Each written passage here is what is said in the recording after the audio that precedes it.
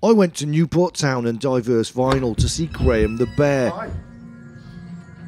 Welcome. When I had an email about a new painting that was up in Newport Art Gallery, I went to check it out. The gallery has been showing art since 1888, which is the year the Football League and the Lawn Tennis Association were founded, so the gallery's been around quite a while.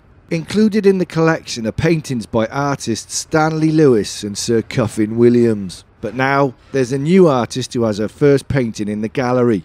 The piece is called Less. It's by TV presenter, filmmaker and now artist Josie D'Arby. Josie, who was born and raised in Newport, appears on TV, radio and in theatre. She's even presented Top of the Pops and now has her painting on display in the Newport Art Gallery. The painting is in the naive style, depicting a child waiting to cross the Usk River on the Newport Transporter Bridge, which is one of her and my favourite memories from growing up in Newport.